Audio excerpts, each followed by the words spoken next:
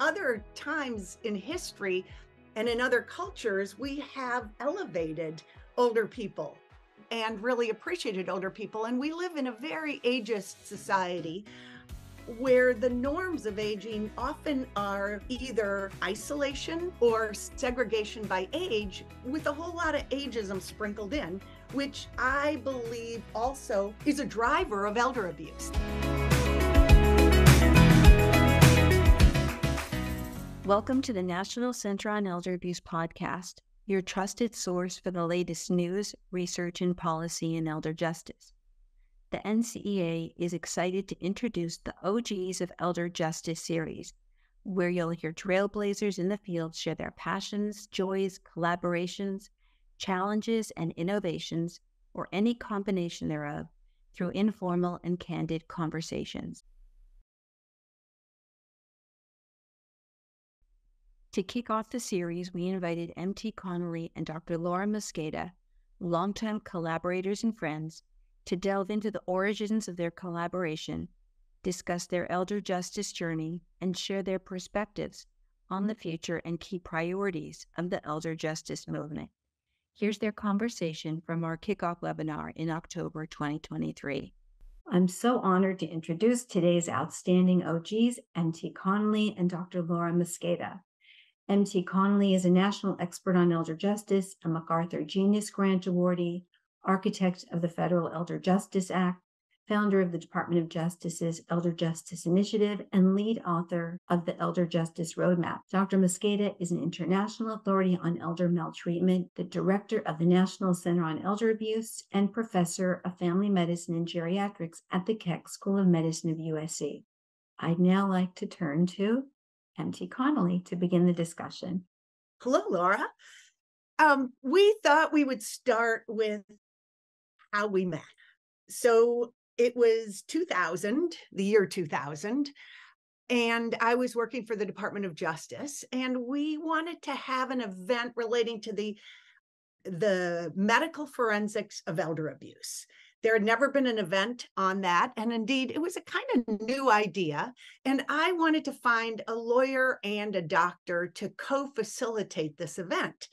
Department of Justice is swarming with lawyers, so that was not a problem. But finding a doctor was a little bit more of an issue because I wanted a doctor who had several attributes, somebody who had expertise in elder abuse, somebody who had expertise working across disciplines and knew how to sort of do that shape shifting. And so a bunch of calls led me to none other than Mosqueda. And the one other thing I'll say is that when you're putting together a party and a small party and it includes the Attorney General, people tend to find time on their schedules. And what I learned was that Laura was not only very knowledgeable about elder abuse, but also had a good sense of time and a good sense of humor, both of which are integral to events like this. So that's my first volley. Speaking of which, I vividly remember when we were trying to figure out how we were going to get people to keep time, that MT borrowed lights from the Supreme Court, was able to get over there and borrow their lights in order to keep people on time, which was a lot of fun. But, really strikes me about that. And by the way, that was the year 2000 ACE, correct? Just to be clear. And it really stimulated the first national conversation on this topic. I think there were like bits and pieces of us working in different areas. I got to meet Mark Lax and David Hoffman and the wonderful Carmel Dyer, may she rest in peace, and Carl Pillemer and Candace Heisler, and you even brought a pediatrician, Wendy, right there. And 23 years later, a lot of us are still working together, which is amazing. I think a real tribute to you and your strategic thinking. And I am now actually going to put you on the spot, Genius MT Connolly, certified genius, and ask why you wrote this book, The Measure of Our Age. As with many things, it was born of disappointments, really. I mean, I'd always wanted to write a book, but the reason I wrote this book was because the disappointing results of my work, really. when I was at the Department of Justice, I tried to create an Office of Elder Justice. That didn't work. And then, went to the Senate in 2002, helped to draft the Elder Justice Act. And then that, we had really powerful members from both sides of the aisle that were co-sponsors. And so Lauren Fuller and I thought, oh, the thing was going to sail through. And in fact, it did not. It languished for many years and eventually was enacted with the Affordable Care Act in 2010, but there was no appropriation to fund it until 2015, and then only really quite piddling amounts for the next 5 years. There was a brief bolus of money as part of the COVID relief funds, and then after those COVID relief funds ran out, it's gone back to really very trifling amounts. And so I wanted to understand at a deeper level what's going on. The Violence Against Women Act, the Child Abuse Prevention and Treatment Act, those are attended by a lot of funds, a lot of programs. There's robust federal infrastructure to implement them. That's not the case with elder justice. Why not? And so what I ended up doing was, in part, and this is really part 3 of the book, which focuses on how change happens, to look at the Elder Justice Act as a case study for both how change doesn't happen, and then to look at how change does happen with big social problems. Like what are the mechanics of movement building, of change? Because one of the things that I learned was that we don't really have political power in the elder justice field. And that in the end, a lot of change is driven by having political power. But then working with my editors said, we want this to be a broader book. We want it to be also a book for the general public. And he really wanted me to provide some guidance to what are the challenges that people run into in aging.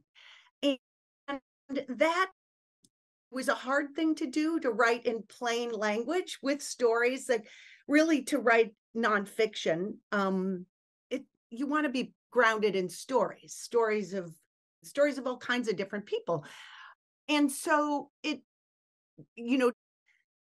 trying to write about issues like caregiving, of which there are 50 million caregivers in the United States who get precious little either attention or support, about the financial challenges in aging, about autonomy safety challenges, about the challenges in finding decent long-term care, and then also in our social norms. In other times in history and in other cultures, we have elevated older people and really appreciated older people. And we live in a very ageist society where the norms of aging often are either isolation or segregation by age, with a whole lot of ageism sprinkled in, which I believe also is a driver of elder abuse. That ageism is really a driver of elder abuse. So really trying to unpack all that in a way that would resonate for the public, like all the experience where we go to Thanksgiving dinner and your aunt says, what do you do? And you're like, oh God, how do I explain it? And so I wanted a book that helps explain to our aunts and our families and our friends, like, what is it that we work on? Because really the people working in the elder justice field work often in obscurity and invisibility, when in fact they're doing unbelievably important work. So just to sum up, I think that the book is a love letter in a sense to the elder justice field. It also is trying to help the general public understand some of the challenges of aging, help us translate that into language that policymakers might be willing to act on. And then also, maybe most important, to say, what are the good things? What matters most in aging that we too often overlook? Well, So, and it says a lot about you that, I think a lot of other people remember how hard you worked on the Elder Justice Act and, nights and weekends and all that sort of stuff and what you poured into it. And I think it says a lot about you that you took that disappointment, and instead of like picking up your things and going home, it actually motivated you to do even more and help figure out priorities and all that. And that's pretty darn good.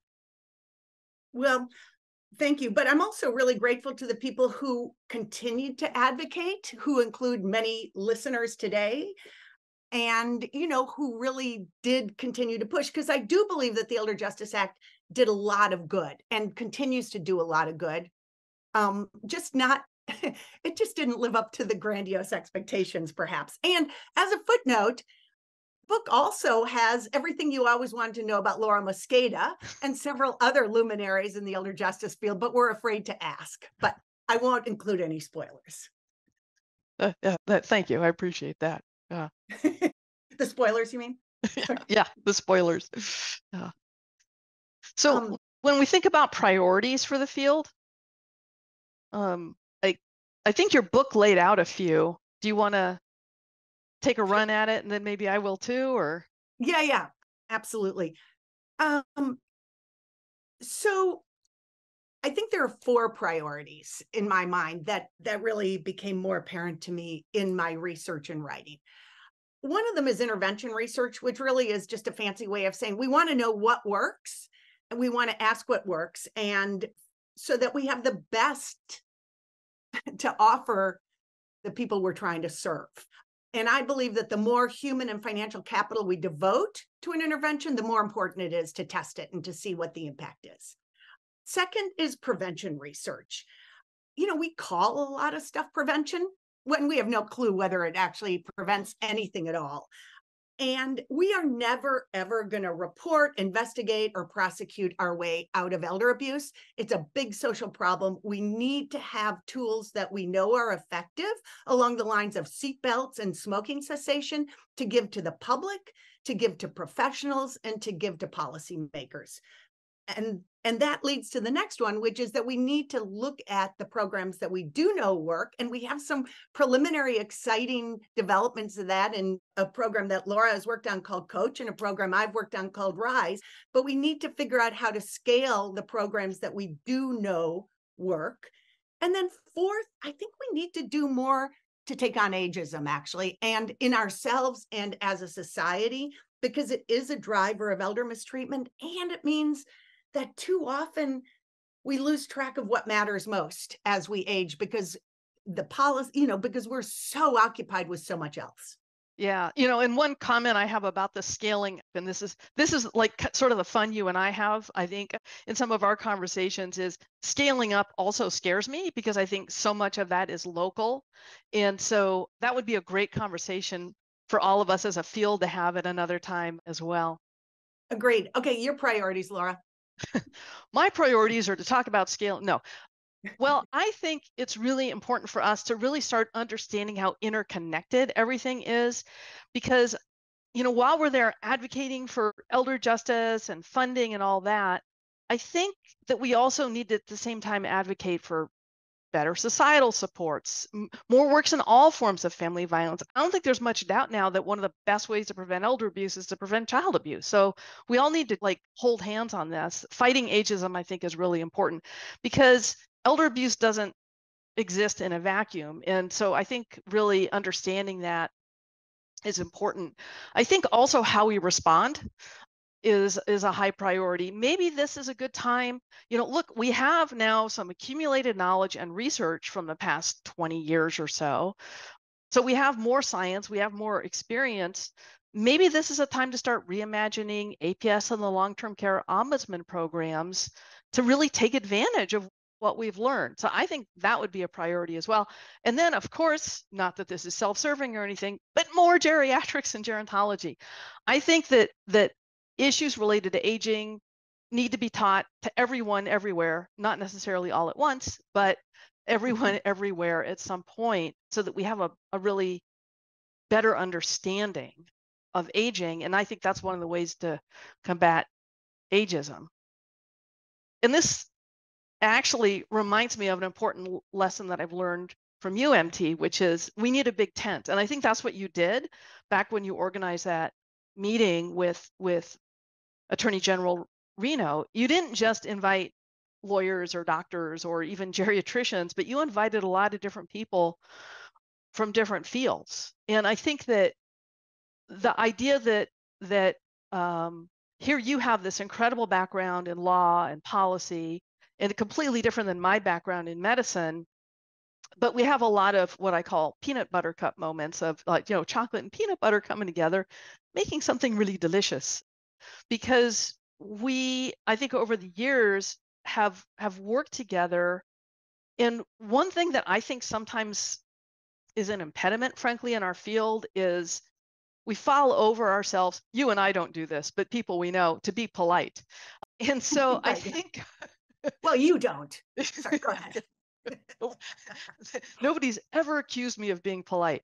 And but I do think, of course, we want to be polite and respectful to each other, but it doesn't mean you can't disagree or argue.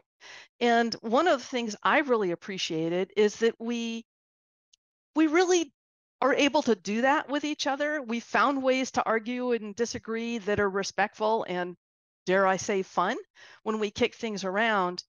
And I think, like, the fact that you've challenged my thinking have really helped guide my perspectives and change my perspectives.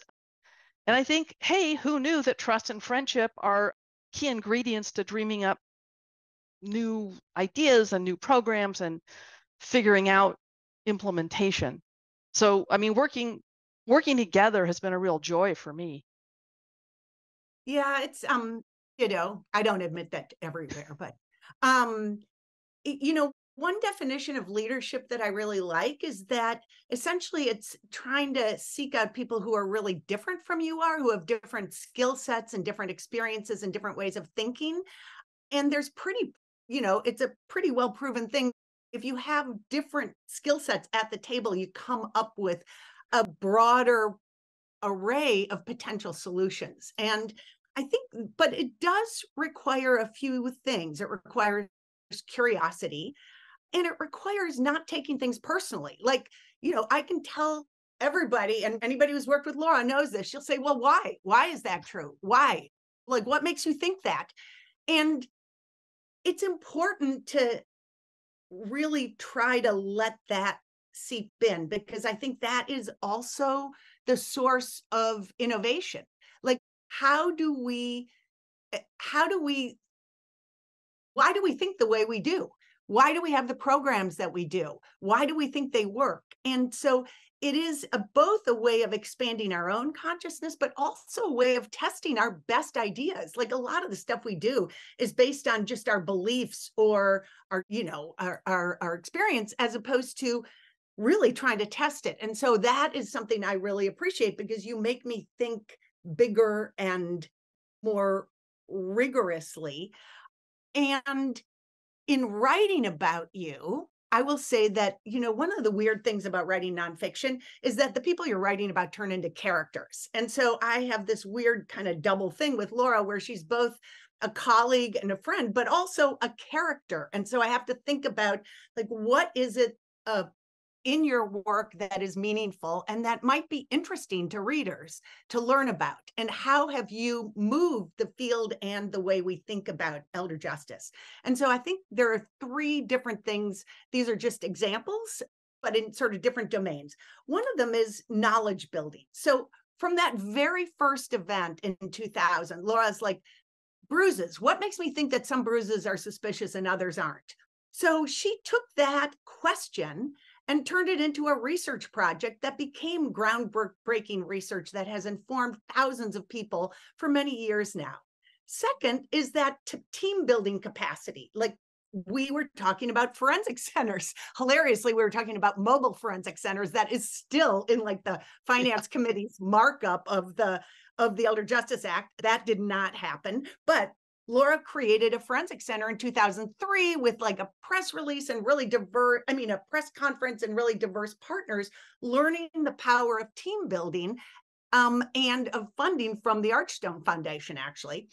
And by the way, also learning at that press conference that the district attorney at the time didn't know what APS stood for. That was fun. Right. Well, and that press conferences are actually a draw for public officials. That is the way to get them to the table. So that's a whole other side story.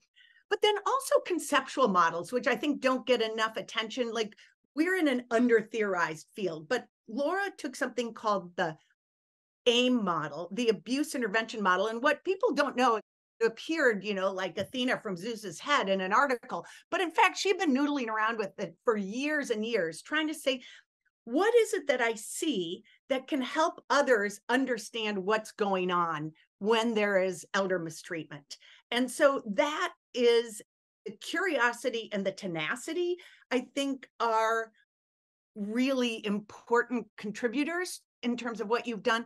But also, as a writer, you speak in vivid images, and that's what you want as a writer. So, for example, leafy sea dragons, like, you can't see them until you know what they look like. So Laura puts up these two slides. The first slide, you can't see anything. And then she shows you a picture of a leafy sea dragon swimming in open water. And then when you see it amid the seaweed, you can see it. And so that's a really vivid example for which I'm grateful to you. Well, and I think it also shows the importance for all of us of like getting out in the world a little bit too.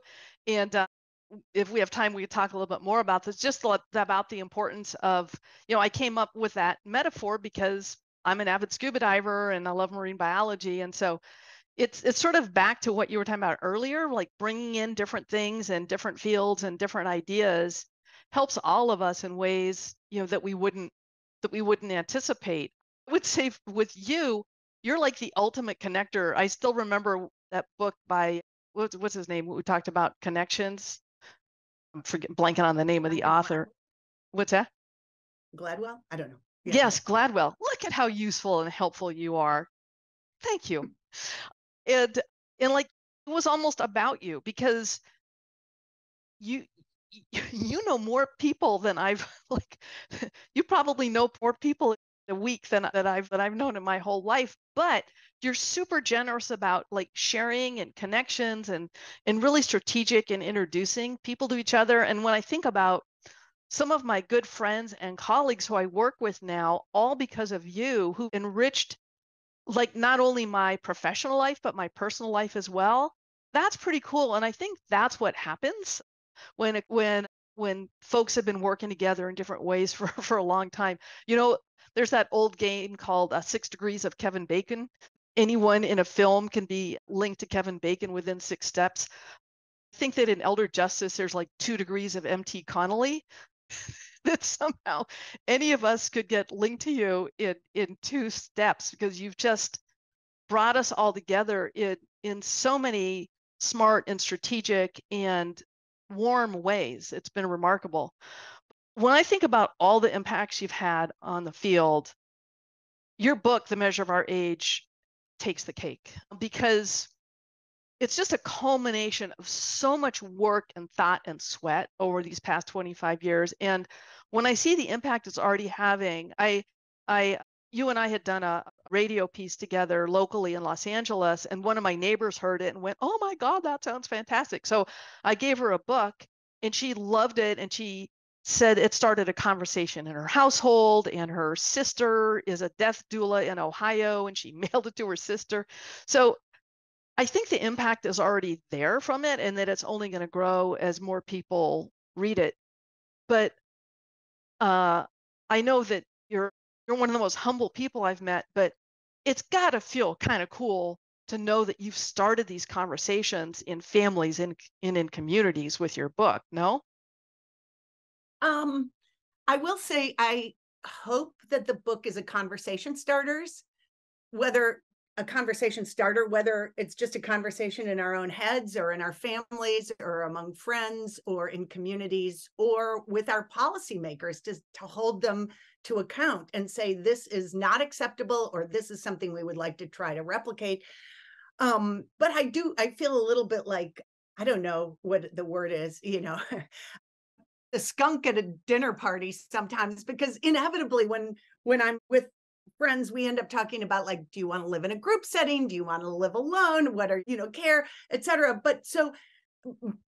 And that's really exciting to me, because I feel like there is so much to be gained if we start having the conversations that are about longevity, that are so long overdue, and not just for older people, but for everybody, everywhere, not all at once. Not all at once. Well, I am incredibly grateful for our long-standing friendship and trust and the work that we've done together and are going to continue to do together. And I see Lori Mars has magically reappeared. I have, and I'm so reluctant to intervene in this incredible conversation, but we do have a question in the chat, an interesting one related to the New Yorker cover from this week featuring the cartoon of older politicians with walkers. And Lisa Fur has asked if you could speak to this in regards to ageism and why politicians vote against things that benefit older adults. Well, I know we only have a moment, but MT, it might be interesting to talk about, like, is it okay to talk about our different reactions? Yeah, sure.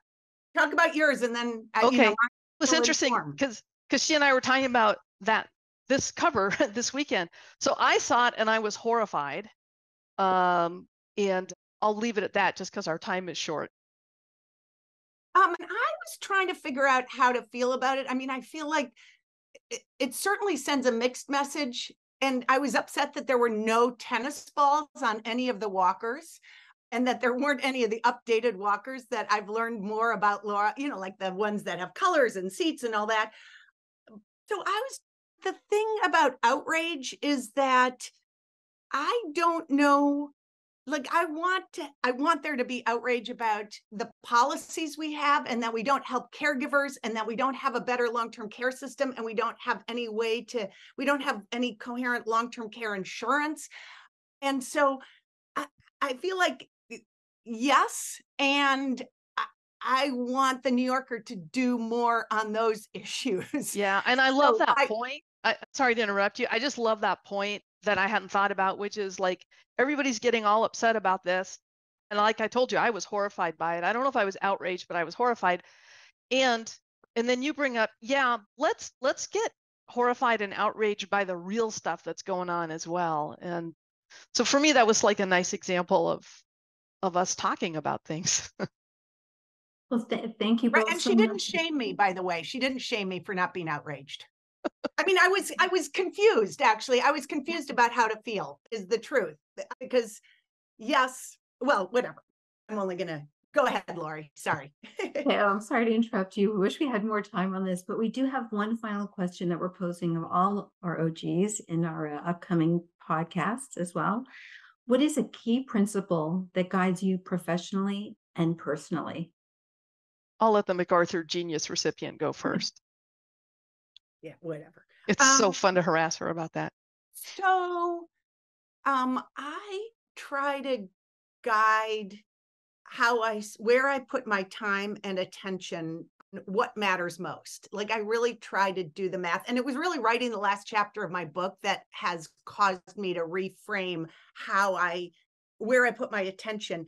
So when it comes to elder justice stuff, it's like, where is there a fundamental gap in knowledge or practice that I feel like I could help do something about? And often that means putting together a team to do something about it, like our RISE team. So I think that's where is there a fundamental gap in knowledge or practice in terms of what really matters in change? And then, but I use the same thing for myself.